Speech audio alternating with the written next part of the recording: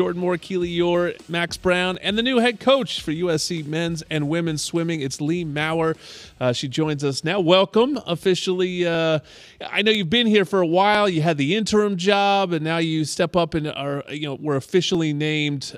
Just a few days ago. What did that mean to you, and where do you go from here? It was really meaningful to be announced as the head coach, men's and women's swimming, a female. That's kind of rare and exciting. I think one thing I'm most proud of is, one, my staff and the student athletes were incredible this year. We really kind of embraced the idea of taking it one day at a time and leaving this program better than we found it. And if it was short term, it was short term. And if it was long term, so be it. So I was really happy that it paid off, because I think it was a really exciting year and a meaningful effort and a collective effort. And so I'm excited to be able to continue the relationship, because that was the hardest piece of the puzzle, was to get them to embrace in the recipe that I was working with and working and trusting in the coaches. Obviously athletics, you have to build a really strong relationship with the athletes, and it's an us proposition. And every time I felt as if we were getting to a crossroads, there was a retraction, because are you going to be here? And we just had to keep inviting them to stay with it, because even if it wasn't, it was still meaningful to kind of commit to the action. So it was really nice to have it pay off and to be able to continue the process with the athletes that are here and the ones that have committed to coming here next year. In that sense, how do you expect your role to evolve now that you've dropped that interim tag? I know it's a big No, I mean, I just had an interview today, and they said they came to USC a few years ago, and it was a Saturday workout, and they went to the beach, and they said, if we come to your Saturday practice, are we going to go to the beach? And I said, no. So we can go to the beach after practice. So I think one thing that it means is, we are committed. I talked to them about the team effort. Team is going to be paramount. 2 stories. I'm very relationship based, and swimming's a pretty grim sport. So you have to find a way to have fun 15 minutes before, 15 minutes after, and in the middle of some grueling workouts. And then 3, character. Character is a huge piece of my puzzle. I was really proud of our areas were clean. The workers at Georgia Tech became massive Trojan fans. They were giving everyone the fight on. So that's important to me, and I hope that that's going to be something that is our trademark moving forward. When I saw the announcement, I saw men's and women's. I was like, that's 2 different programs. Is that normal in the swimming world, or what's going on there? You're talking to a football guy. I think it's becoming more common. It's a mixed review on how that works effectively. I think actually my rapport with the men maybe was something that was exciting for the administration. I have 2 boys. In my former job, the baseball coach would see me working, and he said, God got it right, giving you boys for children. So I think, there's challenges to both genders. I think I'm familiar with both of them. I used to coach high school, and I was fortunate to coach Mac Reavers, who's an Olympian. So I think I know kind of how to motivate them differently, how to work with them differently, and then also how to work with them collectively. So I'm excited, and both of them have some massive gifts and some big challenges, but it's fun. Yeah, we had it here in the track and field side. Carol Smith Gilbert was here the last few years, won 2 national championships, and she would always talk pretty openly about, you have to treat them differently. I mean, men and women sort of respond to different types of coaching. Is that your experience as well? And what are the differences? I don't know if it's respond differently. I think some different challenges in terms of honesty is important, and how that presents differently. I think sometimes the men have a lot of bravado, and they're put me in, coach, I'm ready, and then subtly you get glimpses that maybe you need to unpack that a little bit with them and make sure that what they're saying is in line with what they're feeling. And then women, I think it is just a little different where with women, I think one thing is they come and they have a point, and you may hear them but disagree with them, and you have to kind of be able to walk that line in terms of, I hear you, I just didn't agree with you, where they might expect you didn't hear me because you're not doing what I really asked you to do. So let me repeat it. And so we go around a little bit. Yeah, that makes sense. Now, you yourself are an Olympic gold medalist. What learning lessons did you take from such a great experience as that? I actually am shocked because I am a person, I did win an Olympic gold medal. I won a bronze medal and I got 4th at the Olympics. And I'm actually maybe the only human being who got 4th at the Olympics who's reasonably proud of that. Also, I just missed making the Olympic team. I got 3rd in my last effort to make the Olympic team.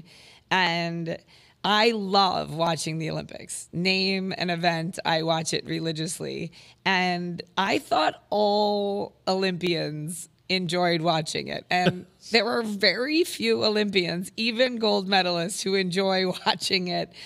So one thing I'm really proud of is that I loved kind of the process of pursuing goals. And you know, when I got 3rd, there were so many people who said, oh, like, do you regret it? Do you 3 years of your life just down the toilet? And, those are terrible voices, but I never felt that way. I would rather get 3rd and know that I missed and so be it. And I move on in life.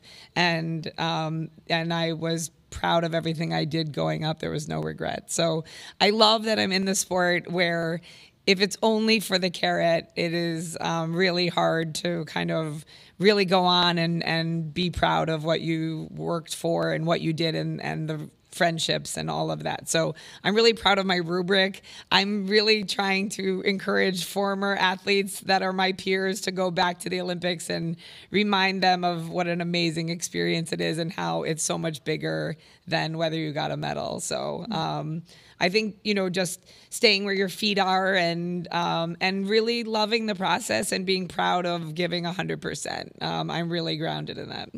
The best position coaches I had here were ones that played my position because I felt like they could talk the talk, they could relate to being in the heat of battle, so to speak. With the accomplished career you had as a swimmer, how do you take that into both your coaching style and then maybe also the way you recruit as well? I think the one thing that everyone will say, and I don't know if it's coming across, but I'm always shocked at people commenting on my intensity on the deck or in the moment. I don't know if you're familiar with the NC2As, but it makes mortals out of superhuman people. And it's probably something like the Super Bowl or the college playoffs, right? There's a reason why people start looking like they're playing football without hands. And so I think one thing I bring to recruiting is letting them know that I am really committed to them as people. I really encourage, one thing I love about USC is just the balance of academics and athletics, and then also the space for some pretty exciting things to do. And there's time to do some fun things. So recharging, which I think in this day and age, it's so hard to have your pedal down on school and swimming. You need to try and find some time to just reset a little bit. And then also just having a really good 5-year plan. I want to send athletes that are going to go on and be amazing employees and be able to work really well in environments and take feedback from their bosses and just go on to whatever institution they're going to go into and be great team players and productive members of that organization. So I think people see that I have a lot of legs on my table, and it's a 360-degree effort to make you a better person, a better athlete, and prepare you for what's next. And you mentioned what a grind the sport is, just in general. I mean, you called it grim earlier. It is grind. It's often early workouts. It's often long workouts. What are the attributes outside of being an incredible physical specimen, as we've all sort of seen in the Olympics, of a great swimmer? When I graduated college, I went to a dinner and they asked me to qualify, and I said, you wake up at 5:30 in the morning and you dive into a cold pool, and it ends up being the best 2 hours of your day, if not your life. So the attributes of a swimmer, I think, are people that I think maybe you have to have a sense of humor.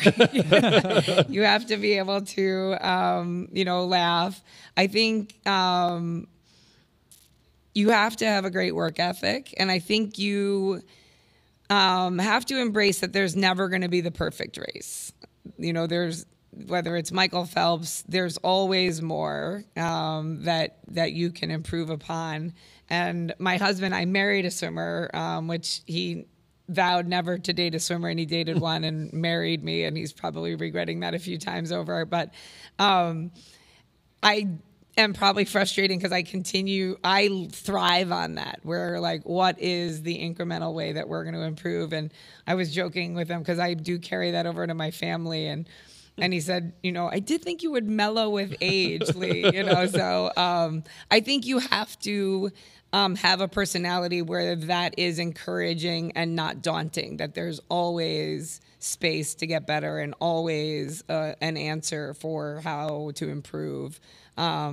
It's not going to be as satisfying as a win-loss. If we could win NC2As, and there's going to be some individuals who are disappointed with their time. So it's a little less forgiving in that, but it is always encouraging because there's always tomorrow, and there's always a way to get better. All right. Appreciate it. Good getting to know you. Congratulations on the job, and look forward to many years of success here at USC with the men's and women's swim program. That is Lea Maurer. Our football roundtable is next on Trojans Live.